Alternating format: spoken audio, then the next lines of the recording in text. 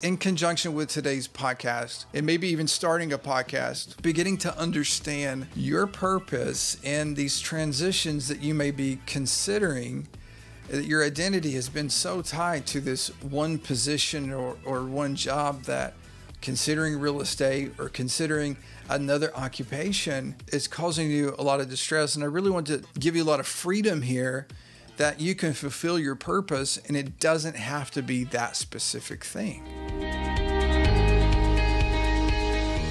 Hello and welcome to the Real Estate Syndication Show. I'm your guest host, Brian Pickerel with Vox Valens Media, where we edit and promote podcasts. And today we'll dive into an exciting and surprisingly underutilized medium, podcasting.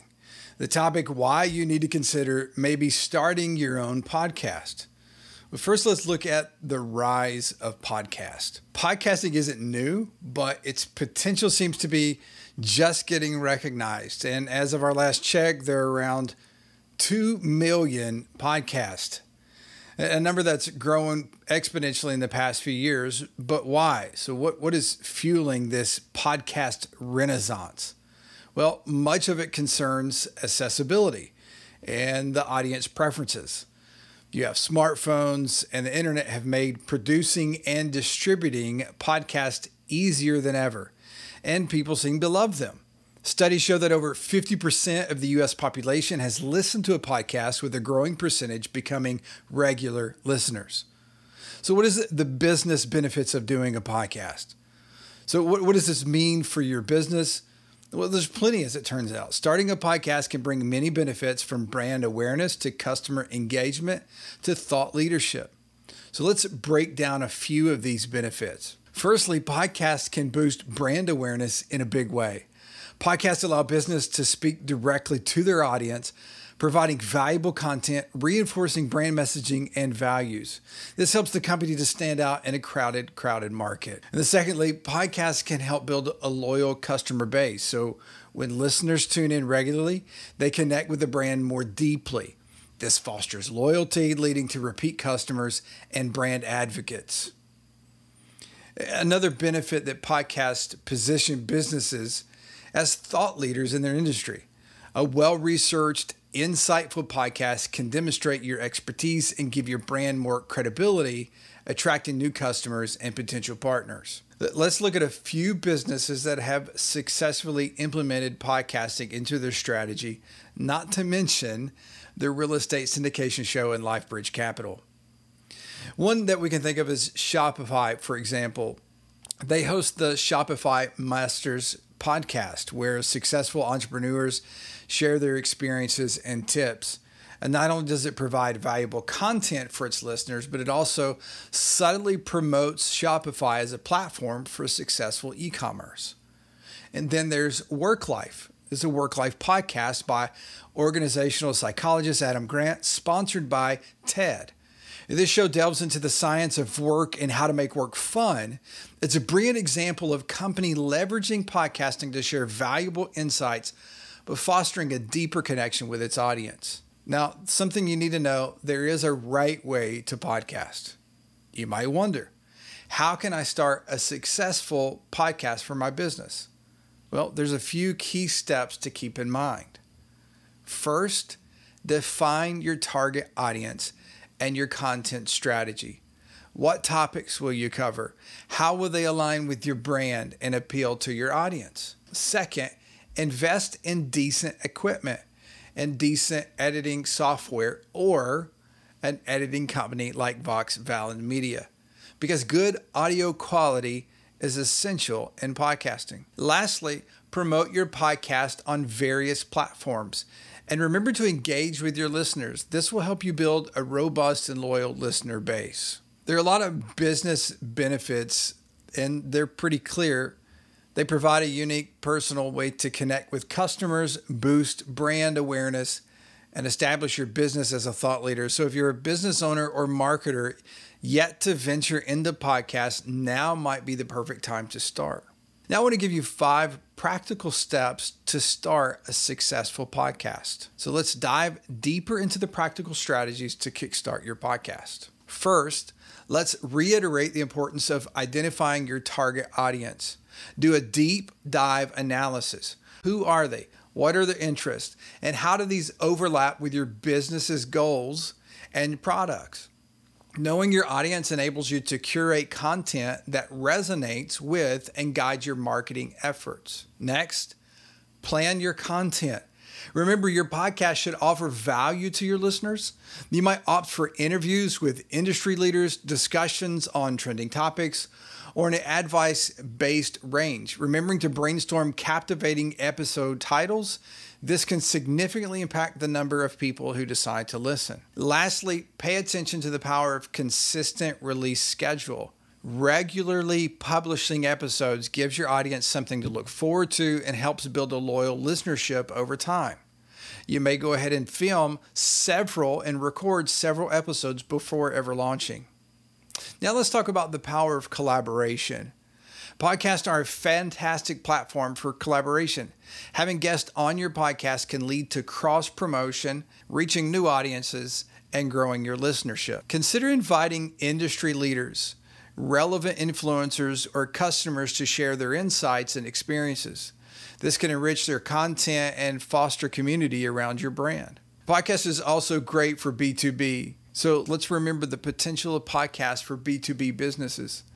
Like B2C businesses, B2B companies can use podcasts to showcase industry expertise, share insights, and build relationships. Moreover, for many B2B businesses, podcasting can be an excellent tool for lead generation. A well-produced podcast can attract potential customers to learn more about your products or services. Now let's think a little bit about the future of podcasting. Honestly, the future of podcasting seems pretty bright.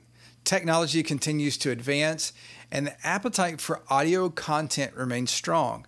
As smart speakers become more commonplace, the ease and convenience of consuming podcasts will only increase. And we might also see more hybrid models of podcasting where audio content is combined with video or interactive elements.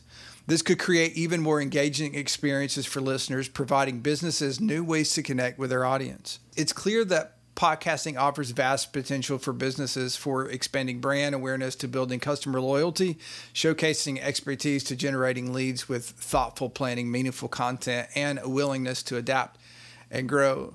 And your business could reap the many benefits of podcasting.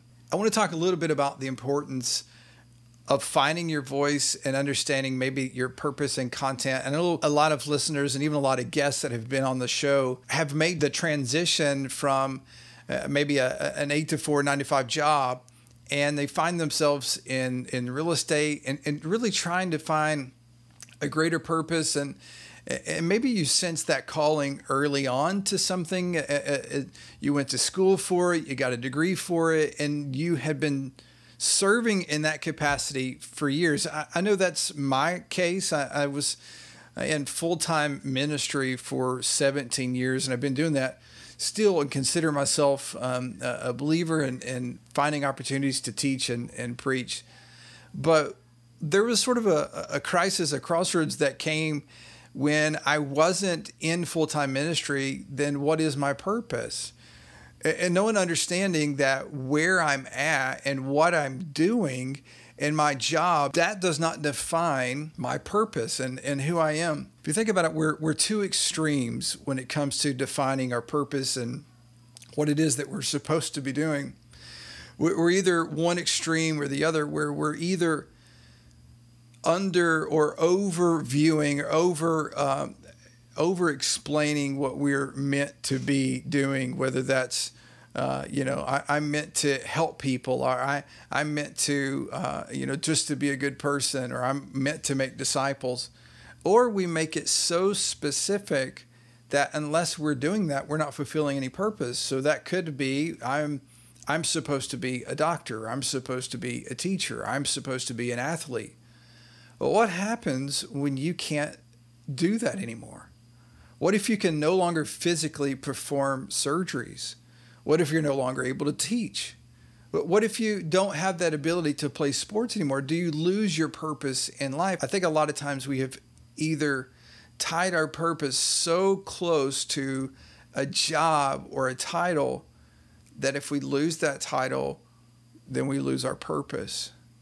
I really want to encourage you to think about, what is it that defines who you are? What is it that defines maybe your business? That you can find yourself, that whatever context you're in, whatever vocation you find yourself in, whatever place you find yourself in, that you're still fulfilling a purpose. And as a matter of fact, you're fulfilling your purpose. And so I really believe that is something that's been helpful in my life, is sort of narrowing down that whether I am teaching or preaching or full-time ministry, or whether I'm designing a logo or talking on a podcast, what is it something that I am going to be continuing doing? And I think that is having that understanding, identifying a list of things that you're good at. I know this is going to be really awkward and hard for you, but get a list. Make a list of the things that you're actually really good at and label all of them, list them all out, and begin to look for similar patterns and adjectives. And as you begin to pull that out, culminate, what are those 2 words that you can bring this from? If you've heard this before, it's because it comes from Will Mancini's unique. One of the things that I really got a hold of in this transition was this opportunity to look at, who is it that I really am? And I came up with 2 words, and it's called reflecting reality. I really feel like that defines who I am and my purpose. So if I'm teaching, I'm reflecting truth and reflecting reality. If I'm creating something, whether that's through videography or photography or graphic design, I'm taking the element of truth and reflecting it in a way that elevates that so people can see it or hear it or understand it better. So think about, in conjunction with today's podcast, and maybe even starting a podcast, beginning to understand your purpose and these transitions that you may be considering. That your identity has been so tied to this one position or one job, that considering real estate or considering another occupation is sort of leaving you, is causing you a lot of distress. And I really want to give you a lot of freedom here, that you can fulfill your purpose, and it doesn't have to be that specific thing. The cool thing is, maybe I'm not in vocational ministry now. I still get the opportunity to minister to people every day. So it's a really cool opportunity to look at the way that we're functioning. And honestly, it could only be a season, but I don't think we ever lose our purpose in and out of seasons. And we just have to understand, what season are we in? What stage of life are we in? And who are the people that are around us? And how can we make the most impact with the purpose that we were created to do and to be? And that brings us to the end of today's episode. I hope you're inspired to consider podcasting as a part of your business strategy. Remember, your brand's voice has the power to reach out and connect with people on a personal level. So why not let that voice be heard through a podcast? And if you have questions about pricing or all the podcast editing services that we offer at Vox Valens Media, visit voxvalensmedia.com. That's VOXVALENS media.com, or leave us a comment in the section below. Thank you for joining me today on the Real Estate Syndication Show. If you found this episode insightful, share it with a colleague or friend. I'm Brian Pickerel, signing off.